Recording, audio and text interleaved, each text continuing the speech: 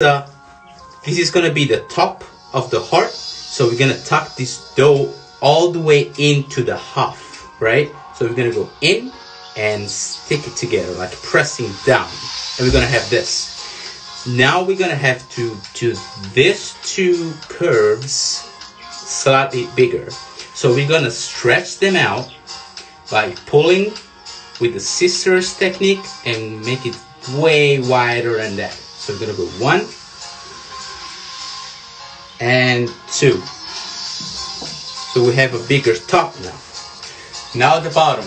The bottom is actually the easiest part because you're gonna just pull it and twist it. Twist it like this. So if the dough is very tight, what you can do is pull it and hold. So you pull the pizza and hold for a few seconds. 1, 2, 3, down, and it will stay like this. Now, if you wish to have like this shape of heart, it's fine. If you want to have a different shape of heart, you can just make this bigger. So you're gonna go 1 big stretch. 1, 2. It is like a pumping heart, right?